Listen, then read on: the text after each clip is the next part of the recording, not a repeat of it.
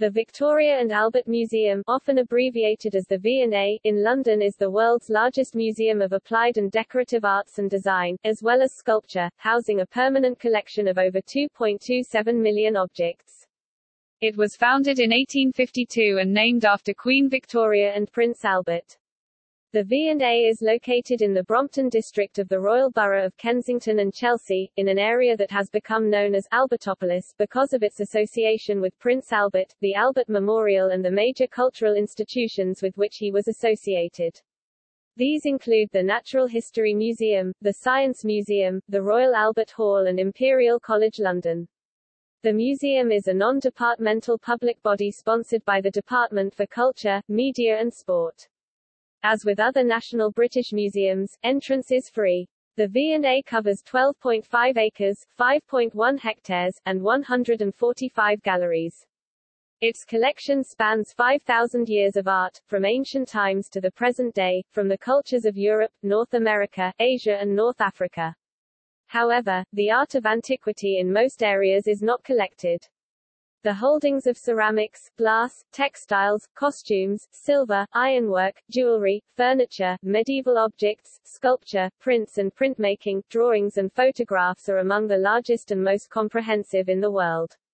The museum owns the world's largest collection of post-classical sculpture, with the holdings of Italian Renaissance items being the largest outside Italy. The departments of Asia include art from South Asia, China, Japan, Korea and the Islamic world. The East Asian collections are among the best in Europe, with particular strengths in ceramics and metalwork, while the Islamic collection is amongst the largest in the Western world. Overall, it is one of the largest museums in the world. Since 2001 the museum has embarked on a major £150 million renovation programme. New 17th and 18th century European galleries were opened on 9 December 2015. These restored the original Aston Webb interiors and host the European collections 1600 to 1815. The V&A Museum of Childhood in East London is a branch of the museum, and a new branch in London is being planned.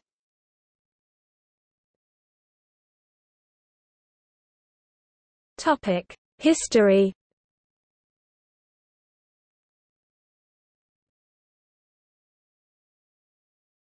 Topic: Foundation. The Victoria and Albert Museum has its origins in the Great Exhibition of 1851, with which Henry Cole, the museum's first director, was involved in planning. Initially it was known as the Museum of Manufactures, first opening in May 1852 at Marlborough House, but by September had been transferred to Somerset House. At this stage the collections covered both applied art and science. Several of the exhibits from the exhibition were purchased to form the nucleus of the collection. By February 1854 discussions were underway to transfer the museum to the current site and it was renamed South Kensington Museum. In 1855 the German architect Gottfried Semper, at the request of Cole, produced a design for the museum, but it was rejected by the Board of Trade as too expensive. The site was occupied by Brompton Park House. This was extended including the first refreshment rooms opened in 1857, the museum being the first in the world to provide such a facility. The official opening by Queen Victoria was on 20 June 1857. In the following year, late-night openings were introduced, made possible by the use of gas lighting. This was to enable, in the words of Cole, to ascertain practically what hours are most convenient to the working classes. This was linked to the use of the collections of both applied art and science as educational resources to help boost productive industry. In these early years the practical use of the collection was very much emphasized as opposed to that of high art at the National Gallery and scholarship at the British Museum.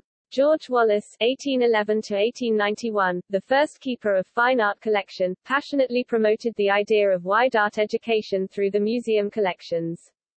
This led to the transfer to the Museum of the School of Design that had been founded in 1837 at Somerset House. After the transfer it was referred to as the Art School or Art Training School, later to become the Royal College of Art, which finally achieved full independence in 1949. From the 1860s to the 1880s the scientific collections had been moved from the main museum site to various improvised galleries to the west of Exhibition Road. In 1893 the Science Museum had effectively come into existence when a separate director was appointed. The laying of the foundation stone of the Aston Webb Building, to the left of the main entrance, on 17 May 1899 was the last official public appearance by Queen Victoria. It was during this ceremony that the change of name from the South Kensington Museum to the Victoria and Albert Museum was made public. Queen Victoria's address during the ceremony, as recorded in the London Gazette, ended, "I trust that it will remain for ages a monument of discerning liberality and a source of refinement and progress." The exhibition which the museum organised to celebrate the centennial of the 1899 renaming, "A Grand Design," first toured in North America from 1997, Baltimore Museum of Art, Museum of Fine Arts, Boston, Royal Ontario Museum, Toronto, Museum of Fine Arts, Houston and the Fine Arts Museums of San Francisco, returning to London in 1999. To accompany and support the exhibition, the museum published a book, Grand Design, which it has made available for reading online on its website.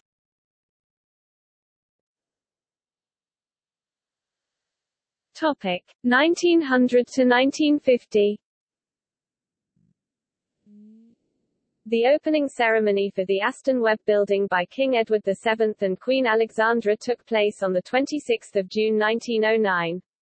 In 1914 the construction commenced of the Science Museum, signalling the final split of the science and art collections. In 1939, on the outbreak of World War II, most of the collection was sent to a quarry in Wiltshire, to Montacute House in Somerset, or to a tunnel near Aldwych Tube Station, with larger items remaining in situ, sand-bagged and bricked in.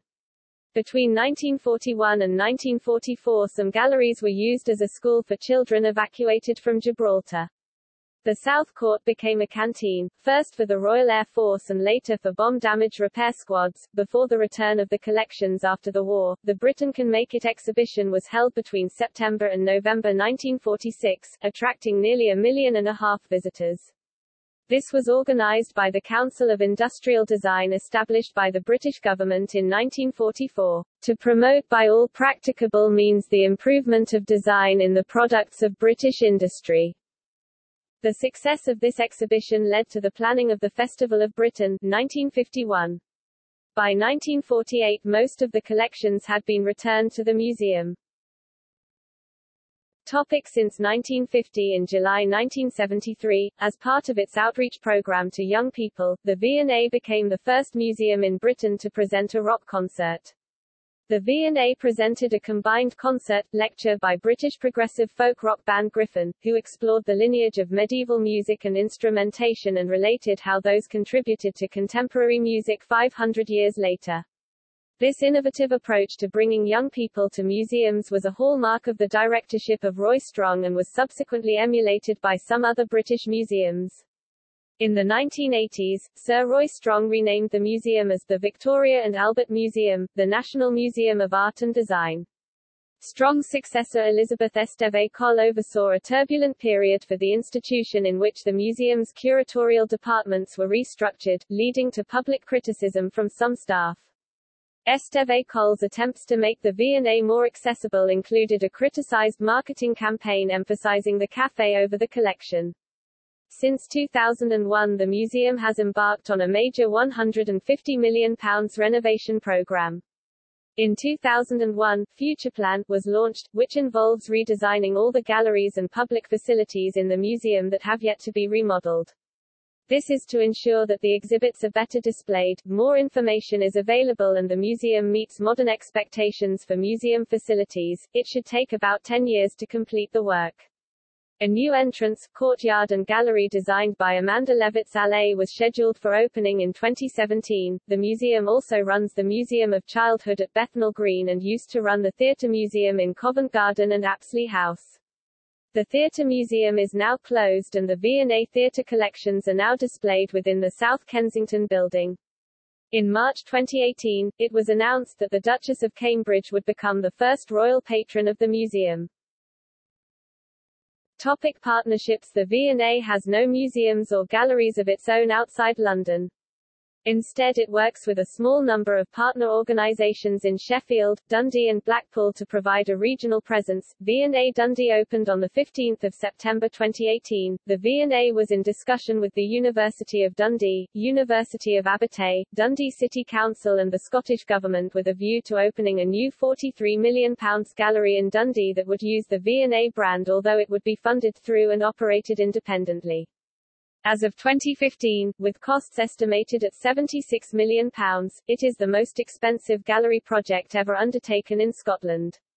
The V&A Dundee will be on the city's waterfront and is intended to focus on fashion, architecture, product design, graphic arts and photography. It is scheduled to open on 15 September 2018. Dundee City Council was expected to pay a major part of the running costs.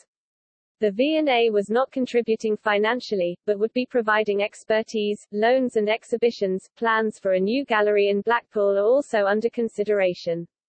This follows earlier plans to move the theatre collection to a new £60 million museum in Blackpool, which failed due to lack of funding. The V&A exhibits twice a year at the Millennium Galleries in partnership with Museums Sheffield. The V&A is one of 17 museums across Europe and the Mediterranean participating in a project called Discover Islamic Art. Developed by the Brussels-based consortium Museum with No Frontiers, this online, virtual museum brings together more than 1,200 works of Islamic art and architecture into a single database.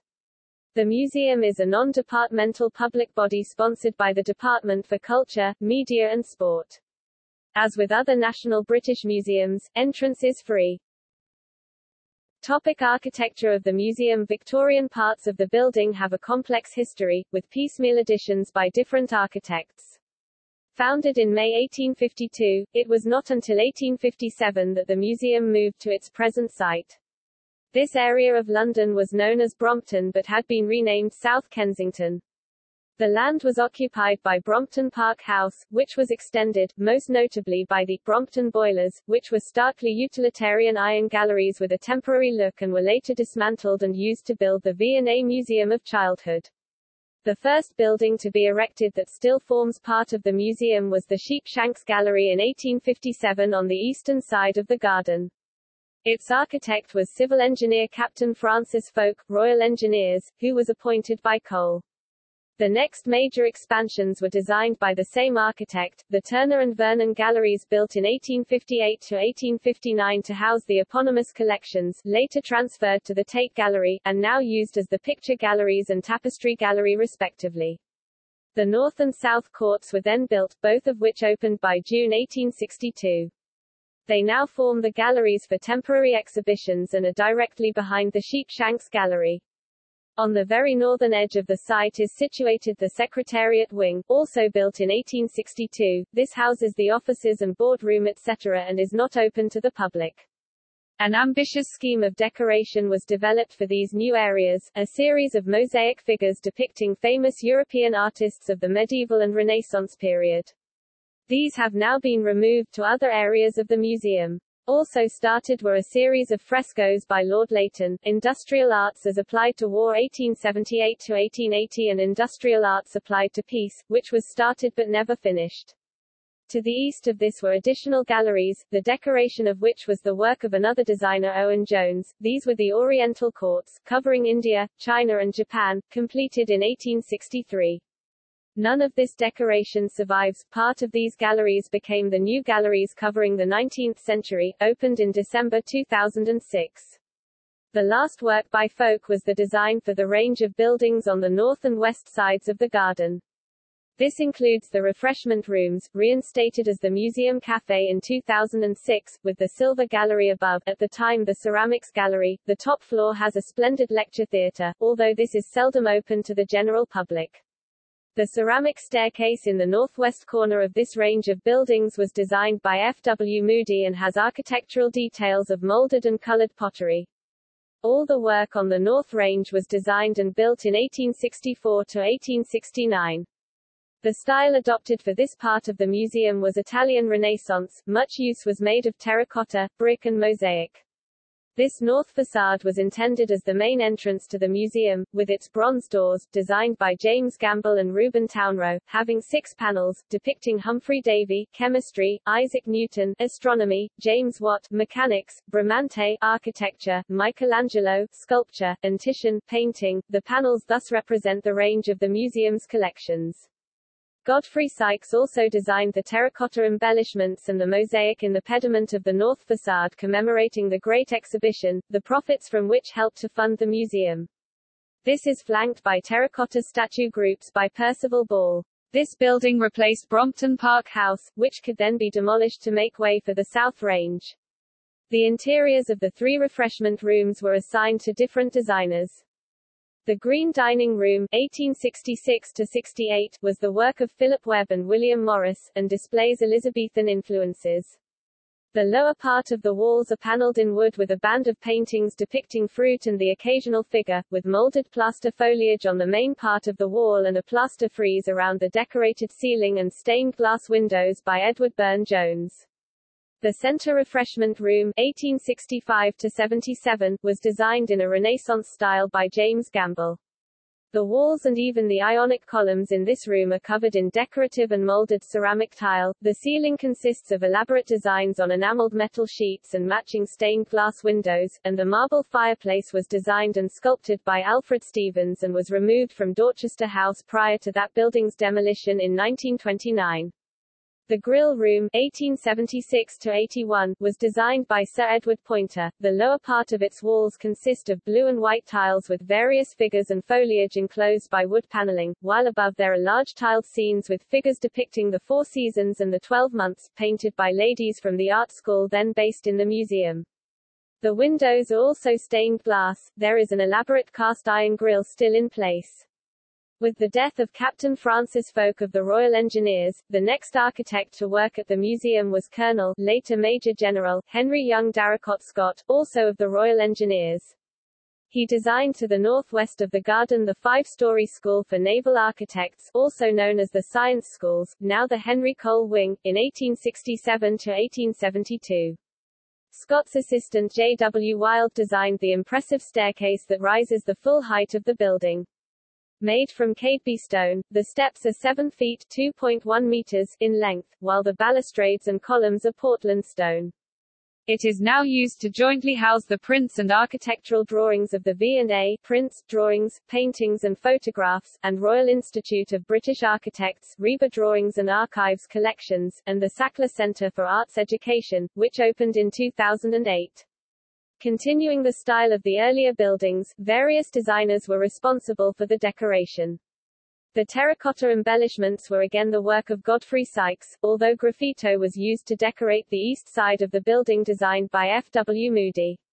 A final embellishment was the wrought iron gates made as late as 1885 designed by Starkey Gardner. These lead to a passage through the building. Scott also designed the 2 cast courts 1870-73 to the southeast of the garden, the site of the Brompton boilers. These vast spaces have ceilings 70 feet 21 meters in height to accommodate the plaster casts of parts of famous buildings, including Trajan's Column, in 2 separate pieces. The final part of the museum designed by Scott was the art library and what is now the sculpture gallery on the south side of the garden, built in 1877-1883. The exterior mosaic panels in the parapet were designed by Reuben Townrow, who also designed the plaster work in the library. Sir John Taylor designed the bookshelves and cases. This was the first part of the museum to have electric lighting. This completed the northern half of the site, creating a quadrangle with the garden at its center, but left the museum without a proper facade. In 1890 the government launched a competition to design new buildings for the museum, with architect Alfred Waterhouse as one of the judges. This would give the museum a new imposing front entrance.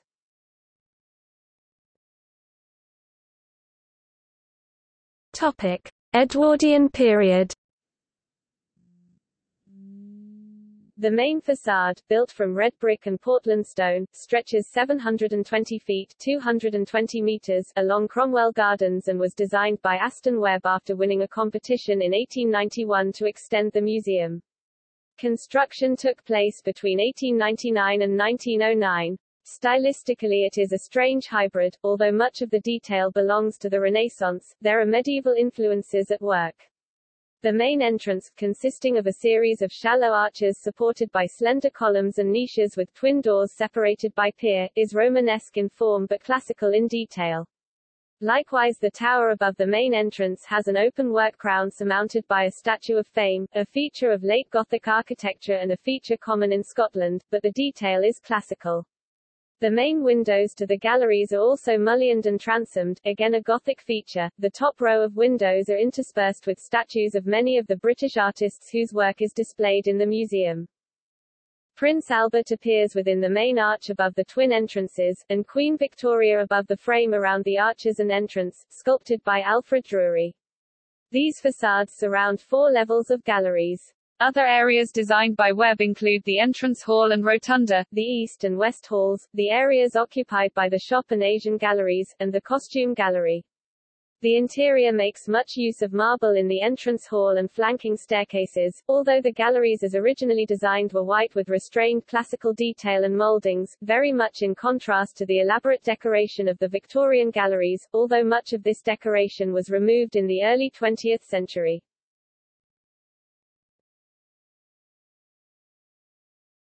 Topic: Post-war period.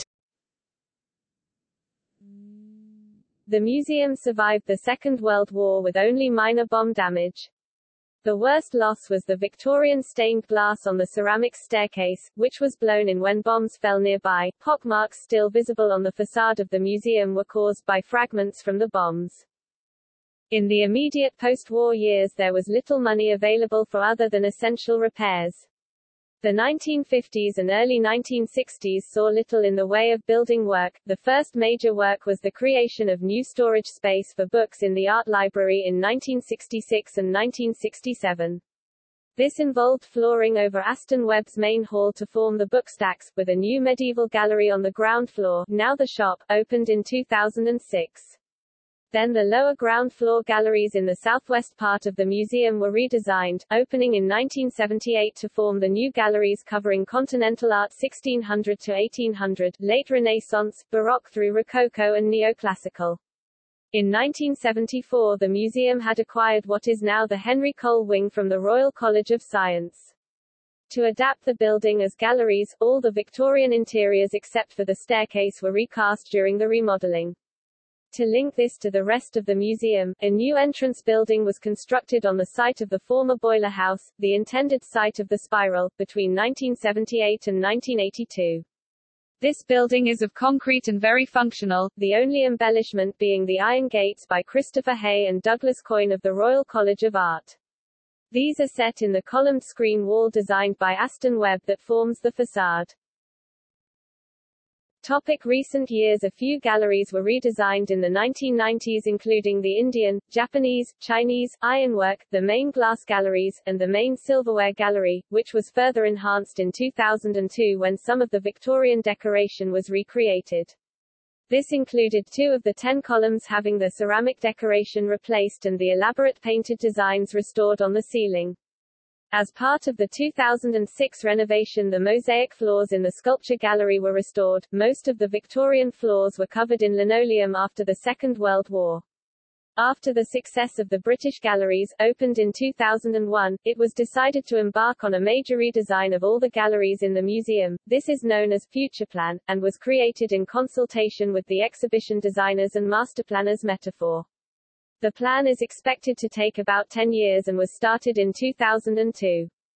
To date several galleries have been redesigned, notably, in 2002, the main Silver Gallery, Contemporary, in 2003, Photography, the main entrance, the Painting Galleries, in 2004, the tunnel to the subway leading to South Kensington Tube Station, new signage throughout the museum, architecture, V&A and Reba reading rooms and stores, metalware, members room, contemporary glass, and the Gilbert Bays Sculpture Gallery, in 2005, portrait miniatures, prints and drawings, displays in room 117, the garden, sacred silver and stained glass, in 2006, Central Hall Shop, Islamic Middle East, the new cafe, and sculpture galleries.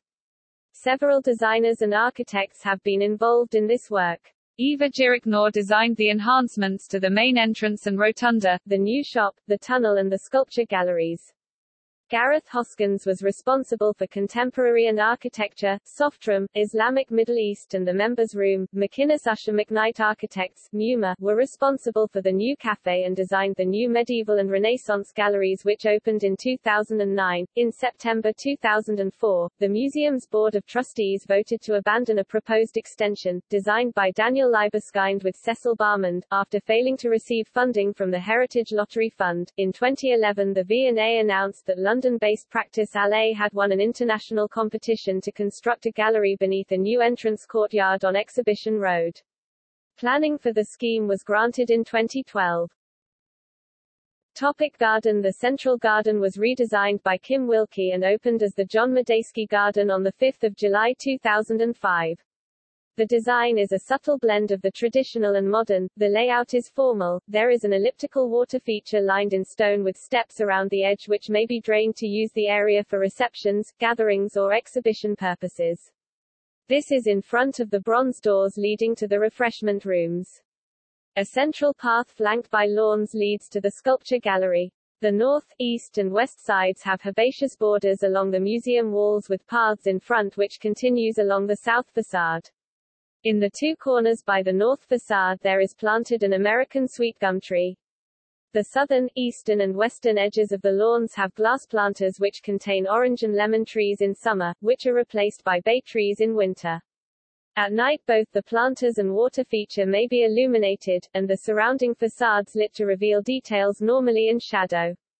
Especially noticeable are the mosaics in the loggia of the north facade. In summer a cafe is set up in the southwest corner. The garden is also used for temporary exhibits of sculpture, for example, a sculpture by Jeff Koons was shown in 2006. It has also played host to the museum's annual Contemporary Design Showcase, the V&A Village Fete, since 2005. Topic collections. The collecting areas of the museum are not easy to summarize, having evolved partly through attempts to avoid too much overlap with other national museums in London. Generally, the classical world of the West and the ancient Near East is left to the British Museum, and Western paintings to the National Gallery, though there are all sorts of exceptions, for example painted portrait miniatures, where the V&A has the main national collection. The Victoria and Albert Museum is split into 4 collections departments: 1. Asia, 2. Furniture, Textiles and Fashion, 3. Sculpture, Metalwork, Ceramics and Glass, and 4. Word and Image. The museum curators care for the objects in the collection and provide access to objects that are not currently on display to the public and scholars. The collection departments are further divided into 16 display areas, whose combined collection numbers over 6.5 million objects. Not all items are displayed or stored at the V&A. There is a repository at Blythe House, West Kensington, as well as annex institutions managed by the V&A. Also the museum lends exhibits to other institutions. The following lists each of the collections on display and the number of objects within the collection. The museum has 145 galleries, but given the vast extent of the collections only a small percentage is ever on display. Many acquisitions have been made possible only with the assistance of the National Art Collections Fund. Topic architecture. In 2004, the V&A alongside Royal Institute of British Architects opened the first permanent gallery in the UK covering the history of architecture with displays using models, photographs, elements from buildings and original drawings. With the opening of the new gallery, the Reba Drawings and Archives collection has been transferred to the museum, joining the already extensive collection held by the V&A. With over 600,000 drawings, over 750,000 papers and paraphernalia, and over 700,000 photographs from around the world, together they form the world's most comprehensive architectural resource. Not only are all the major British architects of the last 400 years represented, but many European, especially Italian, and American architects' drawings are held in the collection. The RIBA's holdings of over 330 drawings by Andrea Palladio are the largest in the world. Other Europeans well represented are Jacques Gentilhatre and Antonio Vicentini. British architects whose drawings, and in some cases models of their buildings, in the collection, include, Inigo Jones, Sir Christopher Wren, Sir John Vanbrugh, Nicholas Hawksmoor, William Kent, James Gibbs, Robert Adam, Sir William Chambers, James Wyatt, Henry Holland, John Nash, Sir John Soane, Sir Charles Barry, Charles Robert Cockerell, Augustus Welby Northmore Pugin, Sir George Gilbert Scott, John Loughborough Pearson, George Edmund Street, Richard Norman Shaw, Alfred Waterhouse, Sir Edwin Lutyens, Charles Rennie Mackintosh, Charles Holden, Frank Hoare, Lord Richard Rogers, Lord Norman Foster, Sir Nicholas Grimshaw, Zaha Hadid and Alec Horsnell. As well as period rooms, the collection includes parts of buildings, for example the two top stories of the facade of Sir Paul Pinder's house dated c. 1600 from Bishopsgate with elaborately carved woodwork and leaded windows, a rare survivor of the Great Fire of London. There is a brick portal from a London house of the English Restoration period and a fireplace from the gallery of Northumberland House.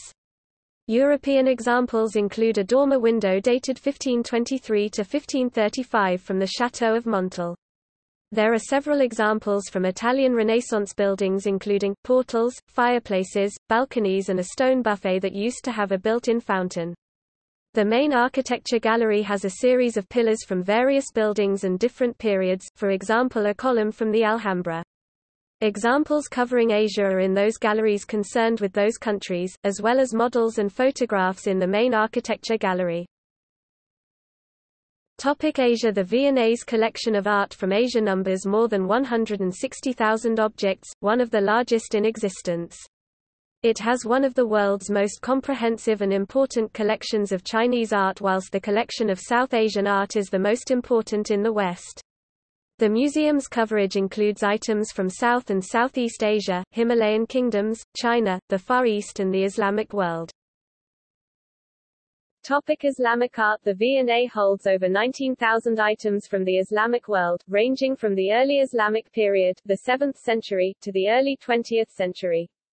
The Jamil Gallery of Islamic Art, opened in 2006, houses a representative display of 400 objects with the highlight being the Ardable carpet, the centerpiece of the gallery. The displays in this gallery cover objects from Spain, North Africa, the Middle East, Central Asia and Afghanistan. A masterpiece of Islamic art is a 10th-century rock crystal ewer. Many examples of Qurans with exquisite calligraphy dating from various periods are on display. A 15th-century minbar from a Cairo mosque with ivory forming complex geometrical patterns inlaid in wood is one of the larger objects on display. Extensive examples of ceramics, especially Islamic pottery, glasswork including 14th-century lamps from mosques and metalwork are on display. The collection of Middle Eastern and Persian rugs and carpets is amongst the finest in the world. Many were part of the Salting Bequest of 1909. Examples of tile work from various buildings including a fireplace dated 1731 from Istanbul made of intricately decorated blue and white tiles and turquoise tiles from the exterior of buildings from Samarkand are also displayed. South Asia. The museum's collections of South and Southeast Asian art are the most comprehensive and important in the West, comprising nearly 60,000 objects, including about 10,000 textiles and 6,000 paintings. The range of the collection is immense. The Jawaharlal Nehru Gallery of Indian Art, opened in 1991, contains art from about 500 BC to the 19th century. There is an extensive collection of sculpture, mainly of a religious nature, Hindu, Buddhist and Jain. The gallery is richly endowed with art of the Mughal Empire and the Marathas, including fine portraits of the emperors and other paintings and drawings, jade wine cups and gold spoons inset with emeralds, diamonds and rubies. Also from this period are parts of buildings such as ajali and pillars. India was a large producer of textiles, from dyed cotton chintz, muslin to rich embroidery work using gold and silver thread, colored sequins and beads is displayed, as are carpets from Agra and Lahore. Examples of clothing are also displayed. In 1879–80 the collections of the British East India Company's India Museum were given to the V&A and the British Museum. Most of the items were plundered during the Indian Rebellion of 1857 by the British forces and taken from India. Some of the examples are Tipu's tiger, an automaton and mechanical organ made in Mysore around 1795. It represents a tiger mauling a soldier or officer of the British East India Company. It is named after the ruler of Mysore who commissioned it, Tipu Sultan. The wine cup of Shah Jahan was an item that was plundered during the Indian Rebellion of 1857 and the fall of the Mughal Empire to the invading British forces. It was originally a Mughal property and kept at the Red Fort in Delhi. So far there have been no moves by the museum to catalogue and restitute all the stolen items back to India. East Asia. The Far Eastern collections include more than 70,000 works of art from the countries of East Asia, China, Japan and Korea.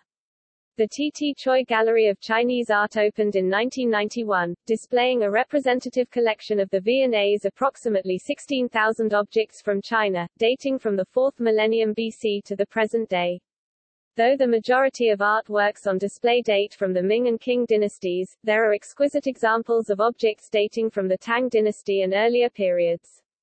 Notably, a meter-high bronze head of the Buddha dated to c. 750 AD and one of the oldest items, a 2,000-year-old jade horse head from a burial. Other sculptures include life-size tomb guardians. Classic examples of Chinese manufacturing are displayed that include lacquer, silk, porcelain, jade and cloisonné enamel. Two large ancestor portraits of a husband and wife painted in watercolor on silk date from the 18th century.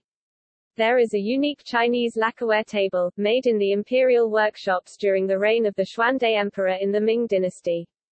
Examples of clothing are also displayed. One of the largest objects is a bed from the mid-17th century. The work of contemporary Chinese designers is also displayed. The Toshiba Gallery of Japanese Art opened in December 1986. The majority of exhibits date from 1550 to 1900, but one of the oldest pieces displayed is the 13th-century sculpture of Amida Nyorai.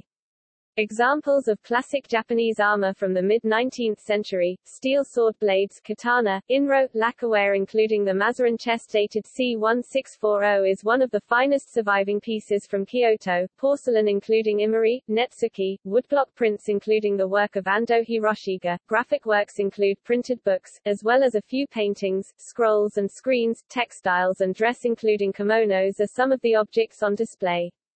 One of the finest objects displayed is Suzuki Chokachi's bronze incense burner, Koro, dated 1875, standing at over 2.25 meters high and 1.25 meters in diameter. It is also one of the largest examples made.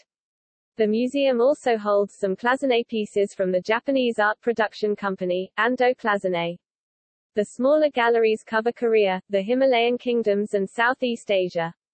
Korean displays include green-glazed ceramics, silk embroideries from officials' robes and gleaming boxes inlaid with mother-of-pearl made between 500 AD and 2000. Himalayan items include important early Nepalese bronze sculptures, repoussé work and embroidery. Tibetan art from the 14th to the 19th century is represented by notable 14th and 15th century religious images in wood and bronze, scroll paintings and ritual objects. Art from Thailand, Burma, Cambodia, Indonesia and Sri Lanka in gold, silver, bronze, stone, terracotta and ivory represents these rich and complex cultures. The displays span the 6th to 19th centuries. Refined Hindu and Buddhist sculptures reflect the influence of India. Items on show include betel nut cutters, ivory combs and bronze palanquin hooks.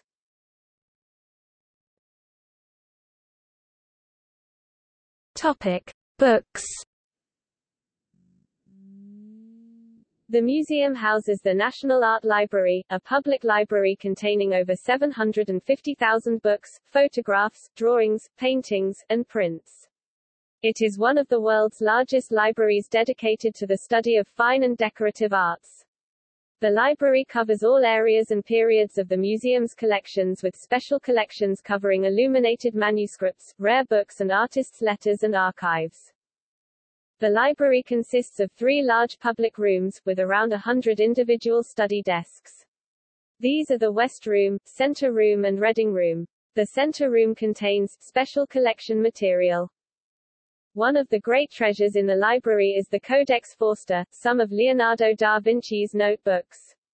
The codex consists of 3 parchment-bound manuscripts, Forster I, Forster II, and Forster III, quite small in size, dated between 1490 and 1505.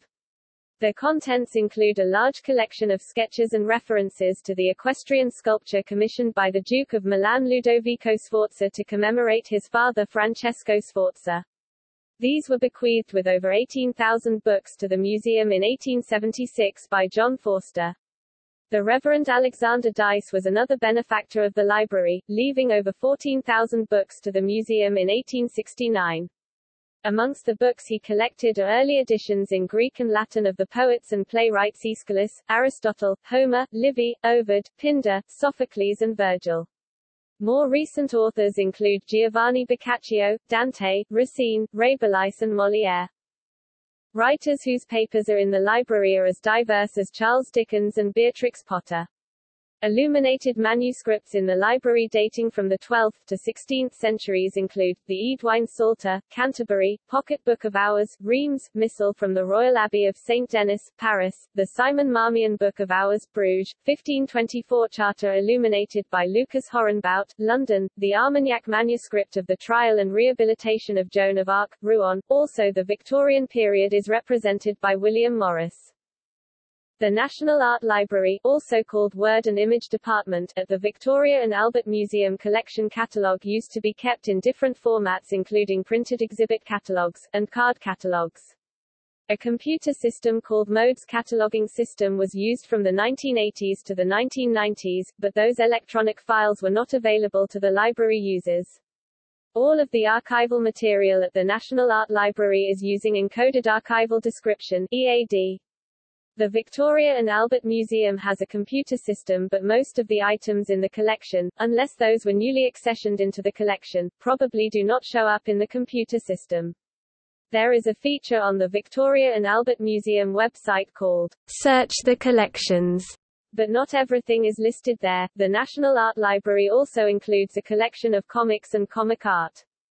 Notable parts of the collection include the Crazy Cat Archive, comprising 4,200 comics, and the Rakoff Collection, comprising 17,000 items collected by writer and editor Ian Rakoff. The Victoria and Albert Museum's Word and Image Department was under the same pressure being felt in archives around the world, to digitize their collection. A large-scale digitization project began in 2007 in that department. That project was entitled the Factory Project to reference Andy Warhol and to create a factory to completely digitize the collection.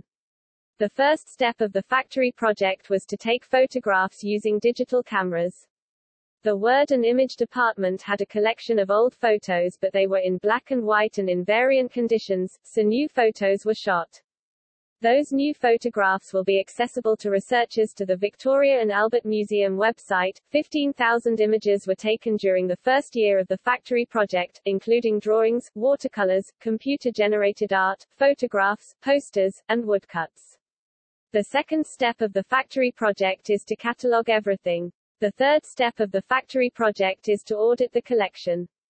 All of those items which were photographed and catalogued, must be audited to make sure everything listed as being in the collection was physically found during the creation of the Factory Project. The fourth goal of the Factory Project is conservation, which means performing some basic preventable procedures to those items in the department. There is a Search the Collections feature on the Victoria and Albert website. The main impetus behind the large-scale digitization project called the Factory Project was to list more items in the collections in those computer databases. Topic: British galleries. These 15 galleries, which opened in November 2001, contain around 4,000 items. The displays in these galleries are based around three major themes: style, who led taste, and what was new.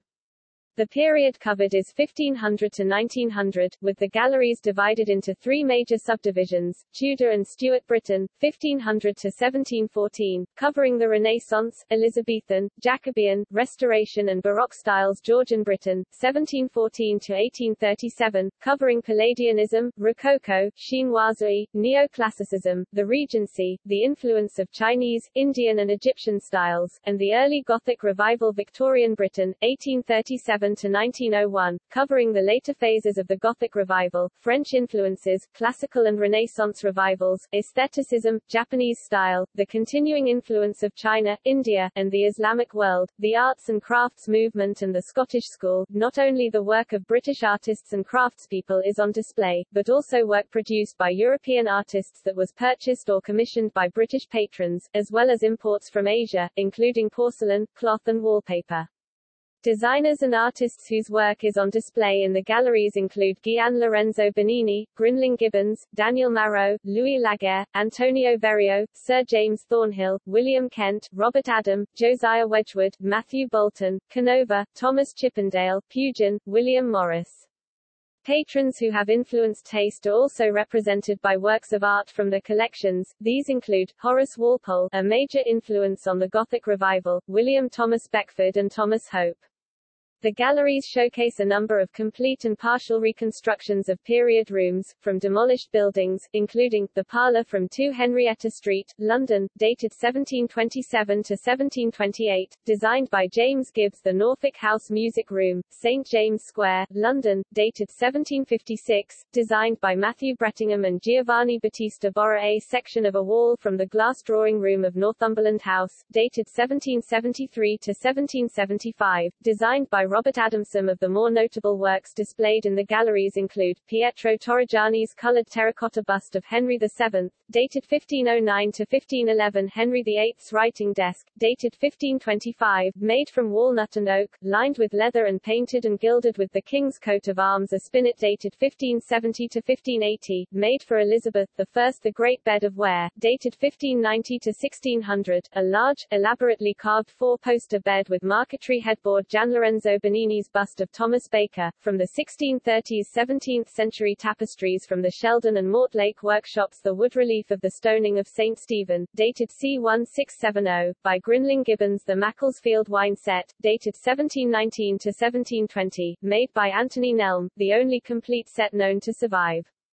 The life-size sculpture of George Frederick Hundel, dated 1738, by Louis-François Roubiliac. Furniture by Thomas Chippendale and Robert Adam. The sculpture of Bashaw, dated 1831 to 1834, by Matthew Coates. Wyatt. Aesthetic and Arts and Crafts furniture by Edward William Godwin and Charles Rennie Mackintosh, and carpets and interior textiles by William Morris. The galleries also link design to wider trends in British culture.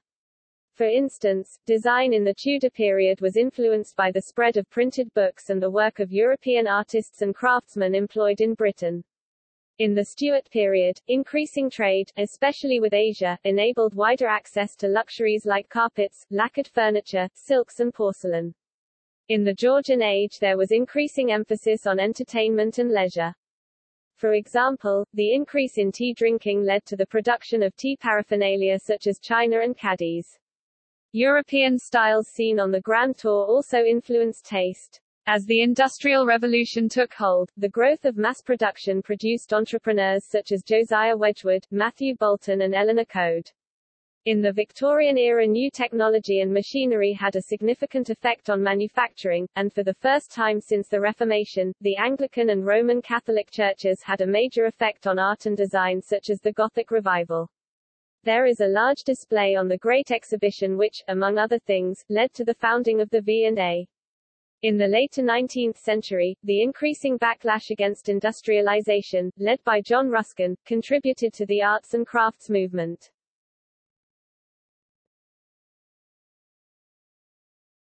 Topic: Cast courts. One of the most dramatic parts of the museum is the cast courts in the sculpture wing, comprising 2 large, skylighted rooms 2 stories high housing hundreds of plaster casts of sculptures, friezes and tombs. One of these is dominated by a full-scale replica of Trajan's column, cut in half to fit under the ceiling. The other includes reproductions of various works of Italian Renaissance sculpture and architecture, including a full-size replica of Michelangelo's David. Replicas of 2 earlier Davids by Donatello and Verrocchio are also included, although for conservation reasons the Verrocchio replica is displayed in a glass case. The 2 courts are divided by corridors on both stories, and the partitions that used to line the upper corridor, the Gilbert Bayes Sculpture Gallery, were removed in 2004 to allow the courts to be viewed from above.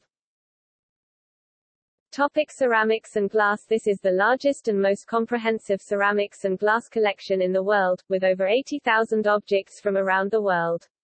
Every populated continent is represented. Apart from the many pieces in the primary galleries on the ground floor, much of the top floor is devoted to galleries of ceramics of all periods covered, which include display cases with a representative selection, but also massed, visible storage displays of the reserve collection. Well represented in the collection is Meissen porcelain, from the first factory in Europe to discover the Chinese method of making porcelain. Among the finest examples are the Meissen vulture from 1731 and the Mollendorf dinner service, designed in 1762 by Frederick II the Great. Ceramics from the Manufacture Nationale de Sèvres are extensive, especially from the 18th and 19th centuries. The collection of 18th-century British porcelain is the largest and finest in the world. Examples from every factory are represented, the collections of Chelsea porcelain and Worcester porcelain being especially fine. All the major 19th-century British factories are also represented. A major boost to the collections was the salting bequest made in 1909, which enriched the museum's stock of Chinese and Japanese ceramics. This bequest forms part of the finest collection of East Asian pottery and porcelain in the world, including Kakiman ware. Many famous potters, such as Josiah Wedgwood, William de Morgan and Bernard Leach, as well as Mintons and Royal Doulton, are represented in the collection. There is an extensive collection of Delftware produced in both Britain and Holland, which includes a circa 1695 flower pyramid over a metre in height. Bernard Palissy has several examples of his work in the collection, including dishes, jugs and candlesticks. The largest objects in the collection are a series of elaborately ornamented ceramic stoves from the 16th and 17th centuries, made in Germany and Switzerland. There is an unrivaled collection of Italian maiolica and lusterware from Spain. The collection of Iznik pottery from Turkey is the largest in the world. The glass collection covers 4,000 years of glassmaking, and has over 6,000 items from Africa, Britain, Europe, America and Asia. The earliest glassware on display comes from ancient Egypt and continues through the ancient Roman, medieval, Renaissance, covering areas such as Venetian glass and Bohemian glass, and more recent periods, including Art Nouveau glass by Louis Comfort Tiffany and Émile Gallet. The Art Deco style is represented by several examples by René Lalique. There are many examples of crystal chandeliers, both English, displayed in the British galleries, and foreign, for example Venetian, attributed to Giuseppe Briatti, dated c. 1750, are in the collection. The stained glass collection is possibly the finest in the world, covering the medieval to modern periods, and covering Europe as well as Britain. Several examples of English 16th-century heraldic glass is displayed in the British galleries. Many well-known designers of stained glass are represented in the collection, including, from the 19th century, Dante Gabriel Rossetti, Edward Burne-Jones and William Morris. There is also an example of Frank Lloyd Wright's work in the collection. 20th-century designers include Harry Clark, John Piper, Patrick Raintians, Veronica Wall and Brian Clark. The main gallery was redesigned in 1994. The glass balustrade on the staircase and mezzanine are the work of Danny Lane. The gallery covering contemporary glass opened in 2004 and the Sacred Silver and Stained Glass Gallery in 2005. In this latter gallery, stained glass is displayed alongside silverware starting in the 12th century and continuing to the present. Some of the most outstanding stained glass, dated 1243 to 1248, comes from the Saint Chapel, is displayed along with other examples in the New Medieval and Renaissance galleries. The important 13th-century glass beaker known as the Luck of Eden Hall is also displayed in these galleries. Examples of British stained glass are displayed in the British galleries. One of the most spectacular items in the collection is the chandelier by Dale Chihuly in the rotunda at the museum's main entrance.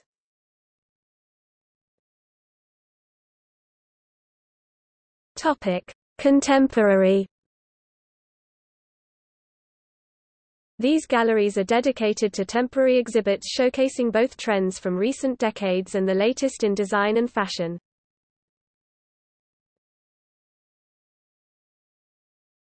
Topic: Prints and drawings. Prints and drawings from the over 750,000 items in the collection can be seen on request at the print room, the Prints and Drawings Study Room. Booking an appointment is necessary. The collection of drawings includes over 10,000 British and 2,000 Old Master works, including works by Dürer, Giovanni Benedetto Castiglione, Bernardo Buontalenti, Rembrandt, Antonio Verrio, Paul Sandby, John Russell, Angelica Kaufmann, John Flaxman, Hugh Douglas Hamilton, Thomas Rowlandson, William Kilburn, Thomas Gertin, Jean-Auguste Dominique Ingres, David Wilkie, John Martin, Samuel Palmer, Sir Edwin Henry Landseer, Lord Frederick Leighton, Sir Samuel Luke Fields and Aubrey Beardsley. Modern British artists represented in the collection include Paul Nash, Percy Wyndham Lewis, Eric Gill, Stanley Spencer, John Piper, Robert Priseman, Graham Sutherland, Lucian Freud and David Hockney. The print collection has more than 500,000 items, covering, posters, greetings cards, bookplates, as well as a comprehensive collection of Old Master prints from the Renaissance to the present, including works by Rembrandt, William Hogarth, Giovanni Battista Piranesi, Canaletto, Carl Friedrich Schinkel, Henry Matisse and Sir William Nicholson. Topic: fashion. The costume collection is the most comprehensive in Britain, containing over 14,000 outfits plus accessories, mainly dating from 1600 to the present.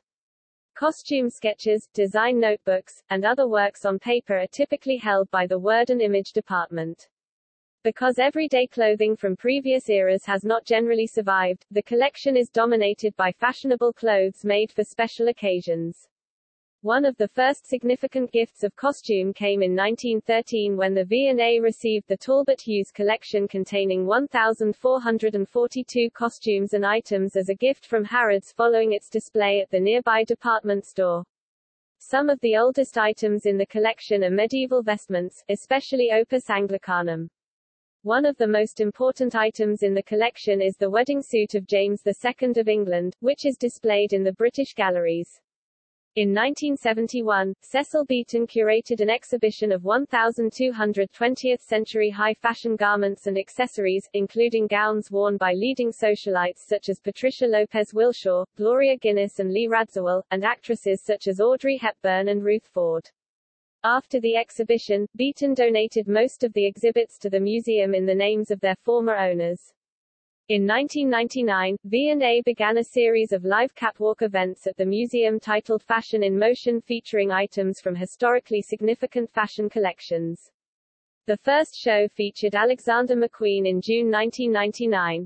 Since then, the museum has hosted recreations of various designer shows every year, including Anna Sui, Tristan Weber, Elspeth Gibson, Chungi Lee, Jean-Paul Gaultier, Missoni, Gianfranco Ferré, Christian Lacroix, Kenzo and Kanzai Yamamoto amongst others. In 2002, the museum acquired the Kostov collection of 178 Vivienne Westwood costumes. Other famous designers with work in the collection include Coco Chanel, Hubert de Givenchy, Christian Dior, Cristobal Balenciaga, Yves Saint Laurent, Guy Laroche, Irene Galitzine, Mila Shawn, Valentino Garavani, Norman Norrell, Norman Hartnell, Zandra Rhodes, Hardy Amies, Mary Quant, Christian Lacroix, Jean Muir and Pierre Cardin. The museum continues to acquire examples of modern fashion to add to the collection. The V&A runs an ongoing textile and dress conservation program. For example, in 2008 an important but heavily soiled, distorted and water-damaged 1954 Dior outfit called Zamir was restored to displayable condition for the Golden Age of Couture exhibition. V&A Museum has a large collection of shoes, around 2,000 pairs from different cultures around the world. The collection shows the chronological progression of shoe height, heel shape and materials, exposing just how many styles we consider to be modern have been in and out of fashion across the centuries.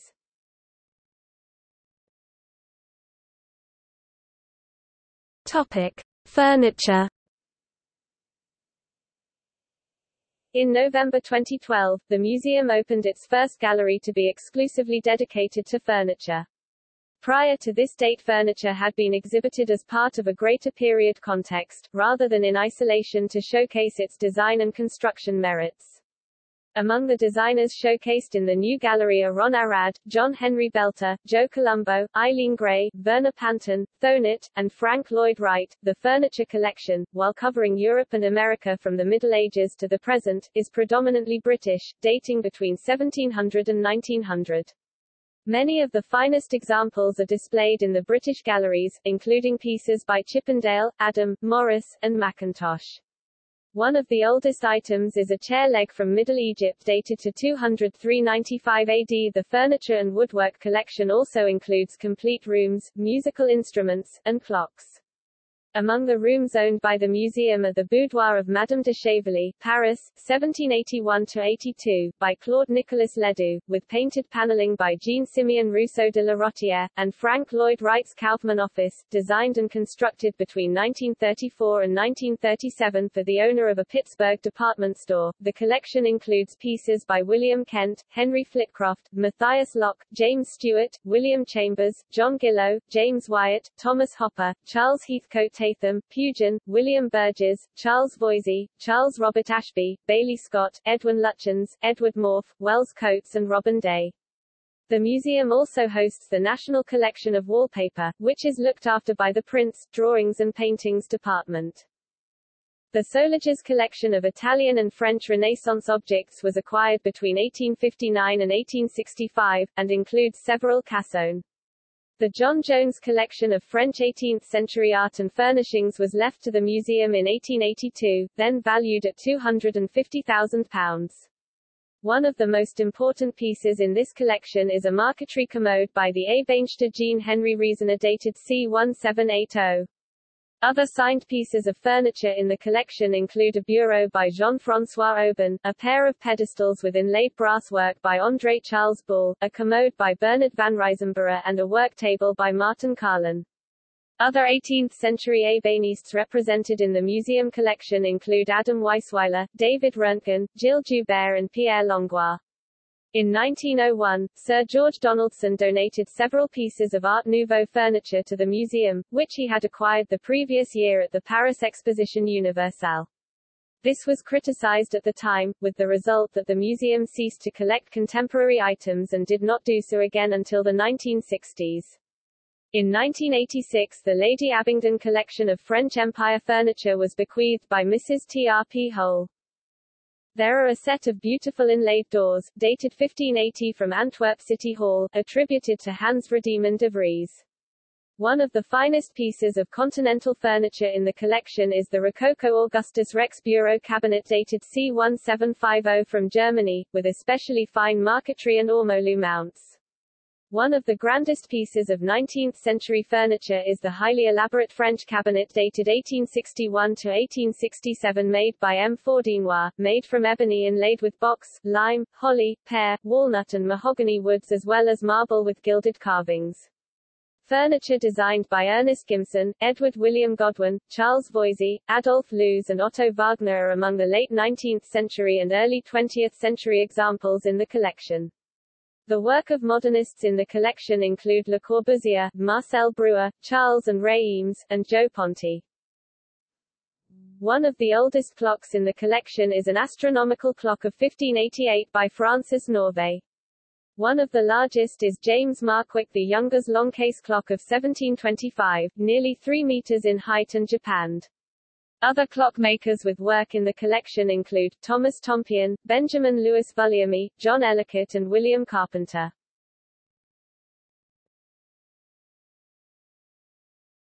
Topic: Jewellery. The Jewellery collection, containing over 6,000 items, is one of the finest and most comprehensive collections of jewellery in the world and includes works dating from ancient Egypt to the present day, as well as jewellery designs on paper.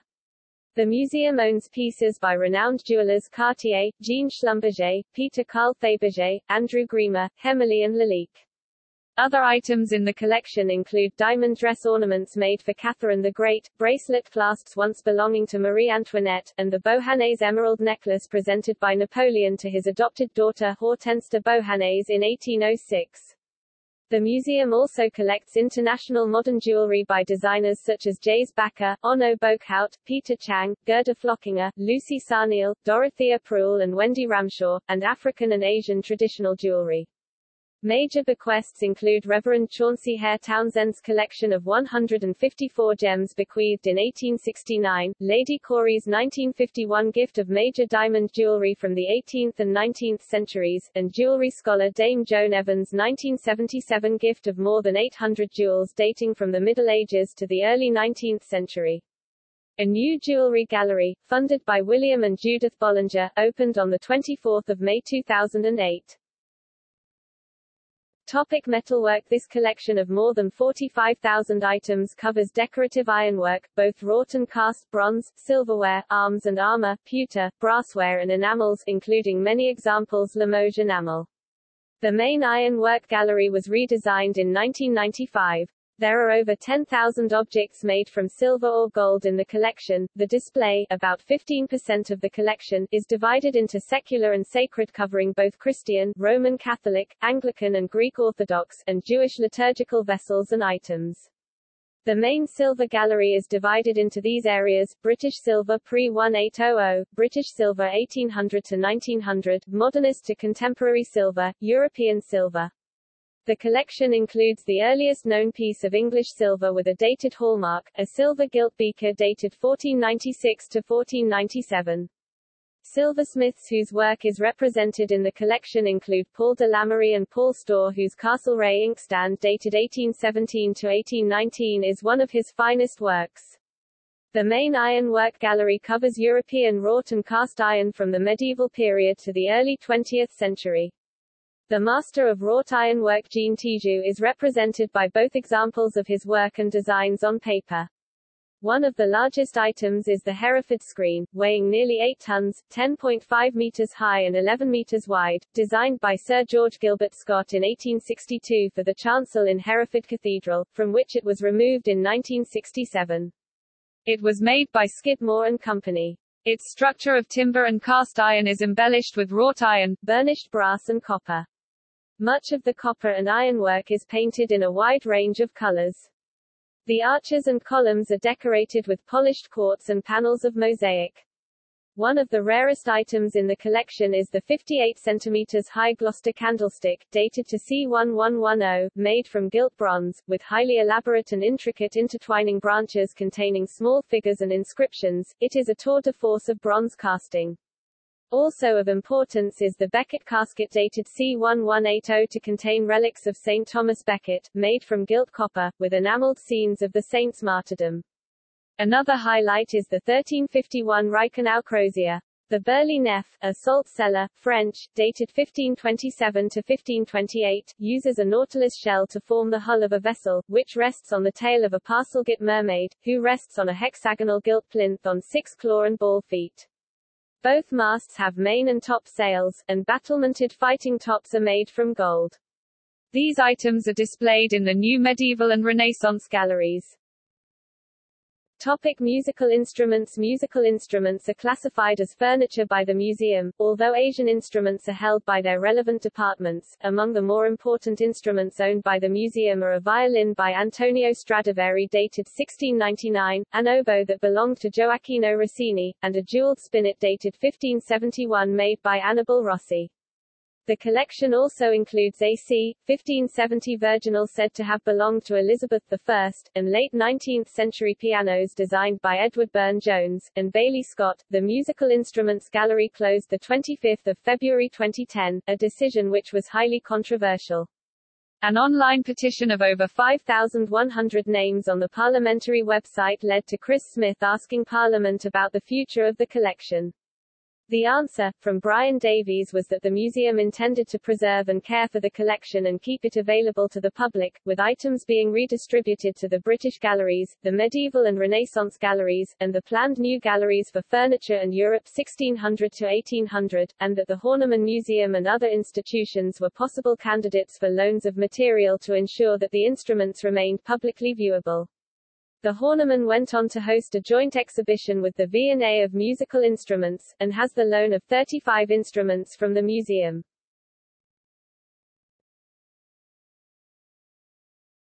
Topic: Paintings and miniatures. The collection includes about 1130 British and 650 European oil paintings, 6,800 British watercolours, pastels and 2,000 miniatures, for which the museum holds the national collection. Also on loan to the museum, from Her Majesty the Queen Elizabeth II, are the Raphael cartoons, the 7 surviving. There were 10 full-scale designs for tapestries in the Sistine Chapel, of the lives of Peter and Paul from the Gospels and the Acts of the Apostles. There is also on display a fresco by Pietro Perugino dated 1522 from the Church of Castello at Fontignano, Perugia, and is amongst the painter's last works. One of the largest objects in the collection is the Spanish tempera on wood, 670 by 486 centimeters, retable of St. George, c. 1400, consisting of numerous scenes and painted by Andrés Marsal de Sax in Valencia.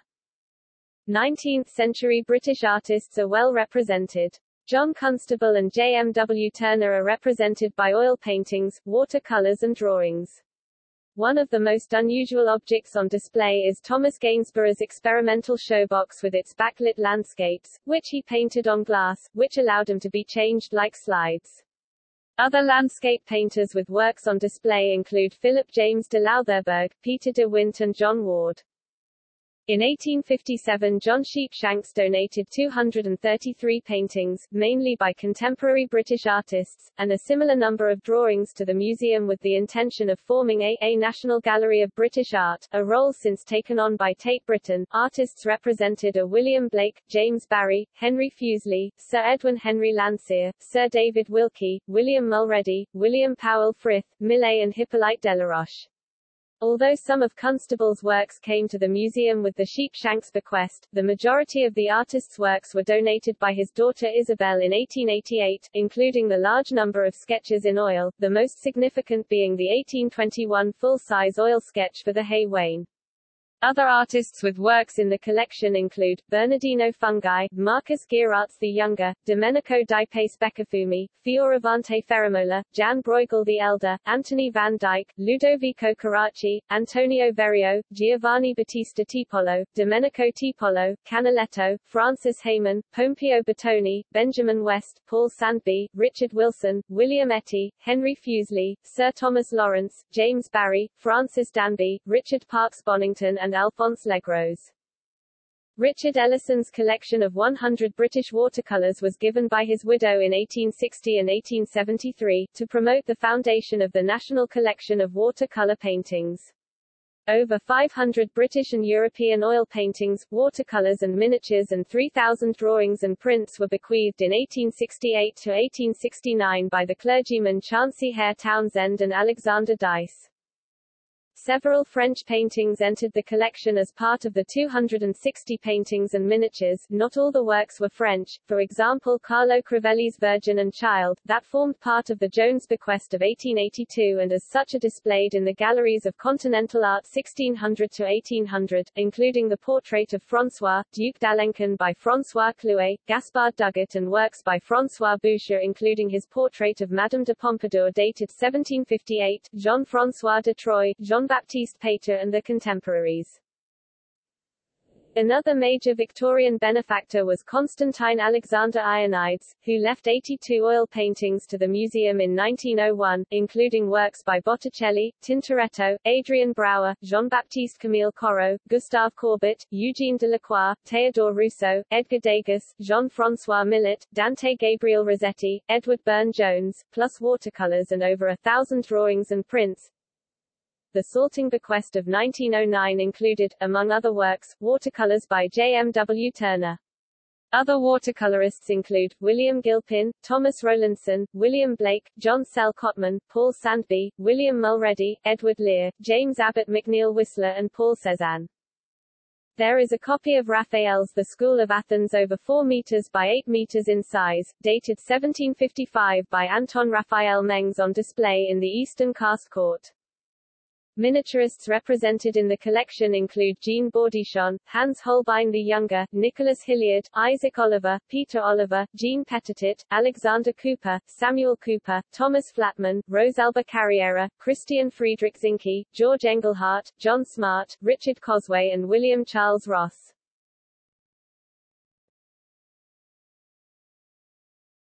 Topic: Photography.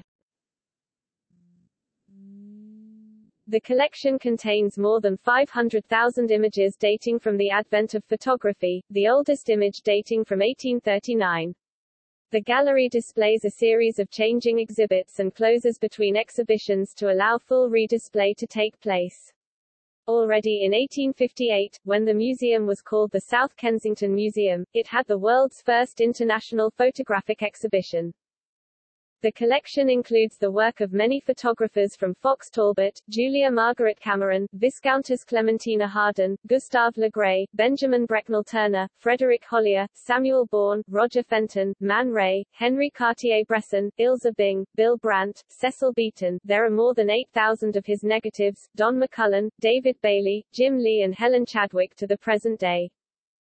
One of the more unusual collections is that of Edward Muybridge's photographs of animal locomotion of 1887. This consists of 781 plates. These sequences of photographs taken a fraction of a second apart capture images of different animals and humans performing various actions. There are several of John Thomson's 1876-7 images of street life in London in the collection.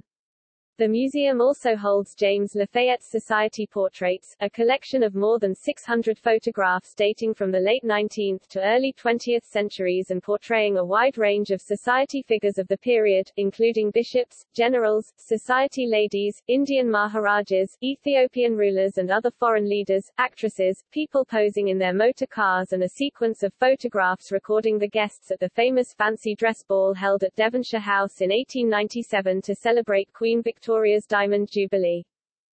In 2003 and 2007, Penelope Smale and Kathleen Moffat generously donated Curtis Moffat's extensive archive to the museum. He created dynamic abstract photographs, innovative color still lives and glamorous society portraits during the 1920s and 1930s. He was also a pivotal figure in modernist interior design. In Paris during the 1920s, Moffat collaborated with Man Ray, producing portraits and abstract photograms or rayographs. Topic: sculpture. The sculpture collection at the V&A is the most comprehensive holding of post-classical European sculpture in the world. There are approximately 22,000 objects in the collection that cover the period from about 400 AD to 1914. This covers among other periods Byzantine and Anglo-Saxon ivory sculptures, British, French and Spanish medieval statues and carvings, the Renaissance, Baroque, Neoclassical, Victorian and Art Nouveau periods. All uses of sculpture are represented, from tomb and memorial, to portrait, allegorical, religious, mythical, statues for gardens including fountains, as well as architectural decorations.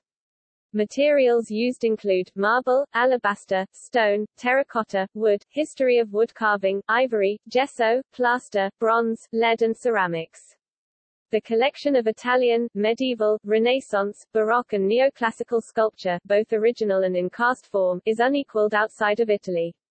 It includes Canova's The Three Graces, which the museum jointly owns with National Galleries of Scotland. Italian sculptors whose work is held by the museum include Bartolomeo Bon, Bartolomeo Bellano, Luca della Robbia, Giovanni Pisano, Donatello, Agostino di Duccio, Andrea Riccio, Antonio Rossellino, Andrea del Verrocchio, Antonio Lombardo, Pier Jacopo Ilari Bonacolsi, Andrea della Robbia, Michelozzo di Bartolomeo, Michelangelo, represented by a freehand wax model and casts of his most famous sculptures, Jacopo Sansovino, Alessandro Algardi, Antonio Calcani, Benvenuto Cellini, Medusa's head dated c. 1547, Agostino Busti, Bartolomeo Ammanati, Giacomo della Porta, Giambologna, Samson slaying a Philistine c. 1562, his finest work outside Italy, Bernini, Neptune and Triton c. 1622-3, Giovanni Battista Foggini, Vincenzo Foggini, Samson and the Philistines, Massimiliano Soldani Benzi, Antonio Corradini, Andrea Brustolin, Giovanni Battista Piranesi, Innocenzo Spinazzi, Canova, Carlo Marochetti and Raphael Monti. An unusual sculpture is the ancient Roman statue of Narcissus restored by Valerio Scioli c. 1564 with plaster. There are several small-scale bronzes by Donatello, Alessandro Vittoria, Tiziano Aspetti and Francesco Finelli in the collection. The largest item from Italy is the chancel chapel from Santa Chiara, Florence, dated 1493 to 1500, designed by Giuliano da Sangallo. It is 11.1 meters in height by 5.4 meters square. It includes a grand sculpted tabernacle by Antonio Rossellino and colored terracotta decoration. Rodin is represented by more than 20 works in the museum collection, making it one of the largest collections of the sculptor's work outside France. These were given to the museum by the sculptor in 1914, as acknowledgement of Britain's support of France in World War I, although the statue of St. John the Baptist had been purchased in 1902 by public subscription. Other French sculptors with work in the collection are Hubert Lesueur, François Girardin, Michel Clodion, Jean-Antoine Houdin, Jean-Baptiste Carpeaux and Jules Dalou. There are also several Renaissance works by Northern European sculptors in the collection, including work by Vastos, Tilman Riemenschneider, Hendrik de Keyser, Jan van Schaik, Hans Dortcher and Peter Flotner. Baroque works from the same area include the work of Adrien de Vries and Sebastian Slots. The Spanish sculptors with work in the collection include Alonso Berruguete and Luisa Roldan, represented by her Virgin and Child with Saint Diego of Alcalá c. 1695.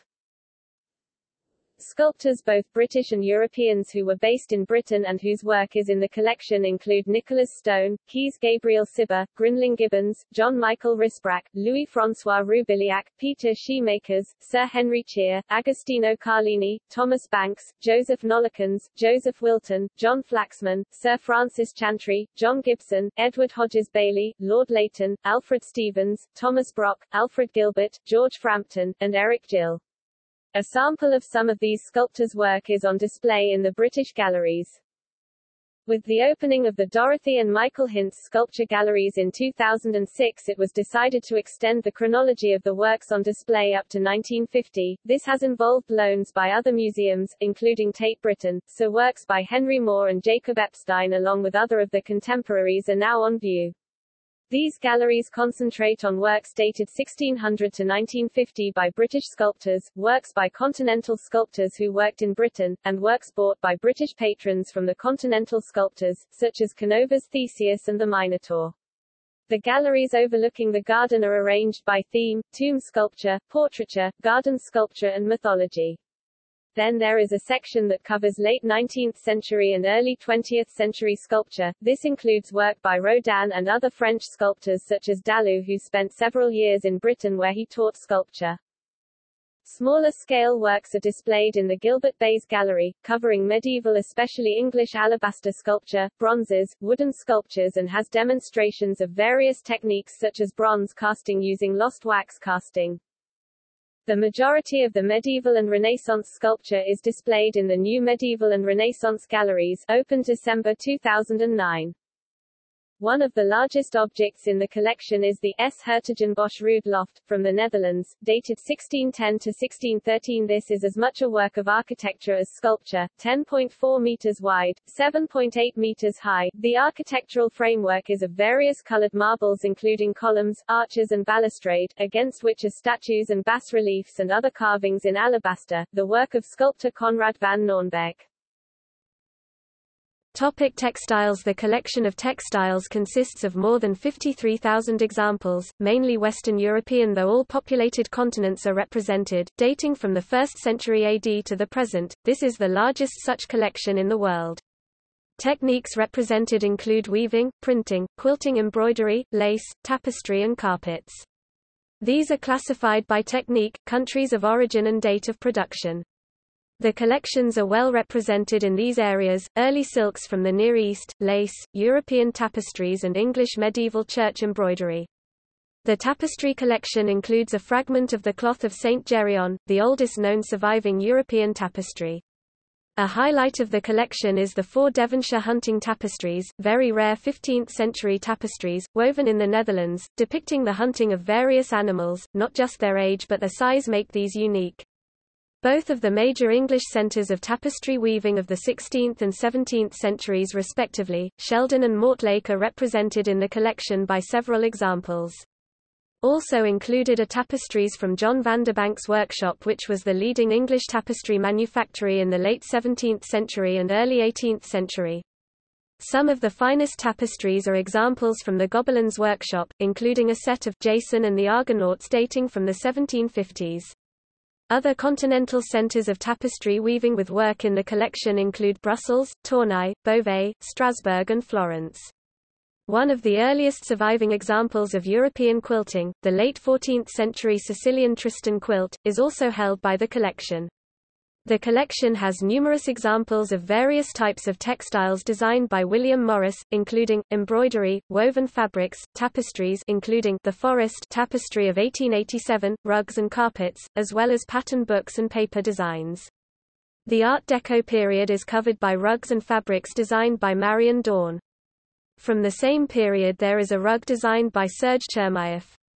The collection also includes the Oxborough hangings, which were made by Mary, Queen of Scots and Bess of Hardwicke. However, the Oxborough hangings are on permanent long-term loan at Oxborough Hall. Theatre and performance. The V&A holds the national collection of performing arts in the UK, including drama, dance, opera, circus, puppetry, comedy, musical theatre, costume, set design, pantomime, popular music and other forms of live entertainment. The theatre and performance collections were founded in the 1920s when private collector, Gabrielle Enthoven, donated her collection of theatrical memorabilia to the V&A. In 1974 two further independent collections were compiled to form a comprehensive performing arts collection at the V&A.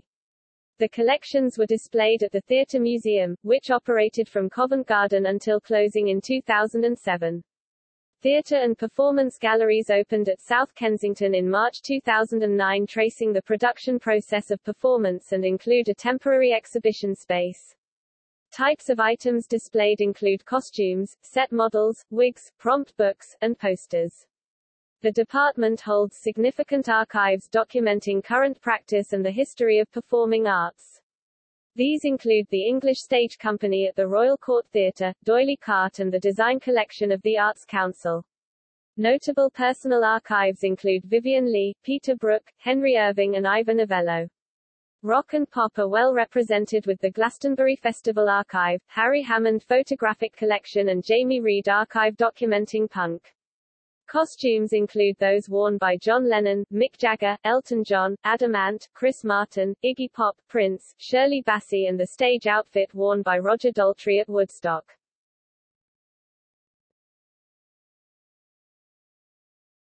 Topic: Departments.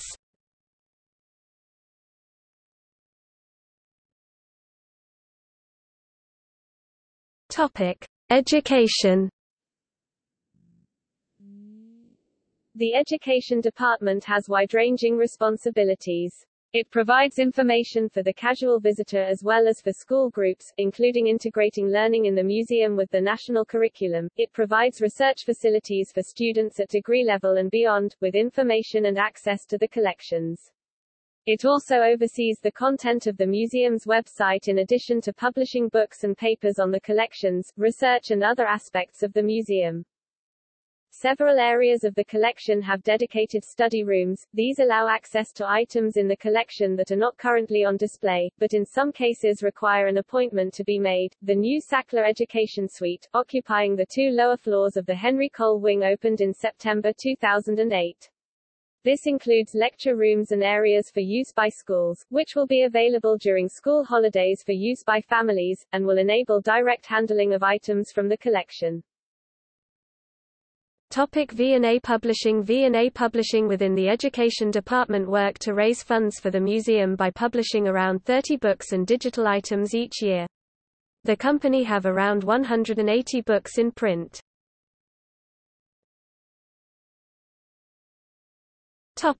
Activities for children. Activity backpacks are available for children.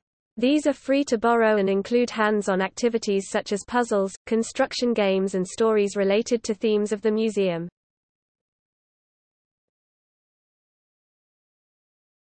Topic: Activities for adults. The Learning Academy offers adult courses as well as training for professionals in the culture and heritage sector, both nationally and internationally. We also have great facilities in which to teach, study and get closer to our collections. Learning activity. Topic: research and conservation. Research is a very important area of the museum's work, and includes identification and interpretation of individual objects. Other studies contribute to systematic research. This develops the public understanding of the art and artifacts of many of the great cultures of the world. Visitor research and evaluation to discover the needs of visitors and their experiences of the museum.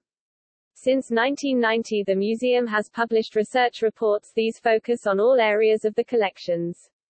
Conservation is responsible for the long-term preservation of the collections, and covers all the collections held by the V&A and the V&A Museum of Childhood. The conservators specialize in particular areas of conservation. Areas covered by conservators' work include preventive conservation. This includes performing surveys, assessments and providing advice on the handling of items, correct packaging, mounting and handling procedures during movement and display to reduce risk of damaging objects. Activities include controlling the museum environment, for example, temperature and light, and preventing pests, primarily insects, from damaging artifacts. The other major category is interventive conservation. This includes cleaning and reintegration to strengthen fragile objects, reveal original surface decoration, and restore shape. Interventive treatment makes an object more stable, but also more attractive and comprehensible to the viewer. It is usually undertaken on items that are to go on public display.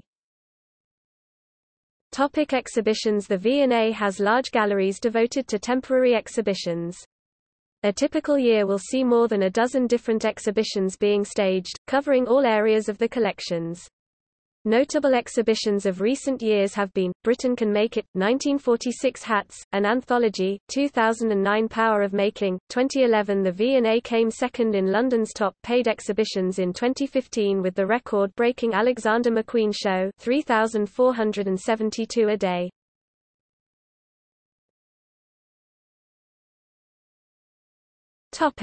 Galleries. General views. Museum Galleries Asia, British Galleries, Metalwork, Paintings, English paintings, French paintings, Italian paintings, Sculptures, Gothic art. See also List of most visited art museums. Director of the Victoria and Albert Museum Philippa Glanville. V&A Digital Futures events on digital art.